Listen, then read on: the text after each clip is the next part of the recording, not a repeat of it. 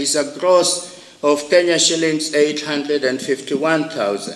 Why does any well-meaning Kenyan want to demean the legislature? Just the amount, 851,000 shillings, is staggering to a majority of Kenyans, with the average household income currently at 12,000 shillings a month. The sentiments by Speaker Kenneth Marende therefore find little meaning in the eyes of many. Majority of MPs are in agreement with Marende's sentiments. After all, who would not agree with the manager when he says that he grossly underpays you?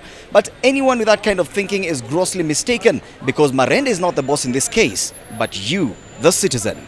Kama itakuwa nzuri, waanze na mshahara ya walimu, kwa sababu walimu pia wanazusha, wanataka kugoma juu ya hela. Hata nikapewa 800,000 for 3 months.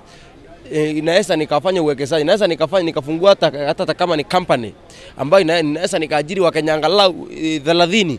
Hata mimi mwenyewe bado sijaona 1,100 tangu nisaliwa, nimefikisha miaka 40. So we are warning him. If that is the issue, we are very sorry even with him. We are going to elect the people who will not make him become another speaker. Let him enjoy his last cake.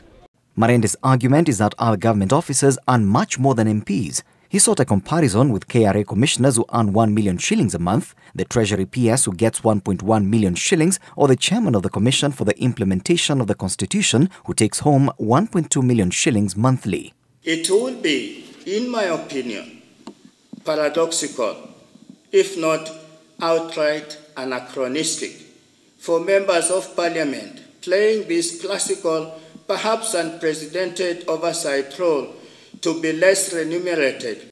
Going by public sentiment, however, this debate will not rest anytime soon. Fred Indimuli for News at 8.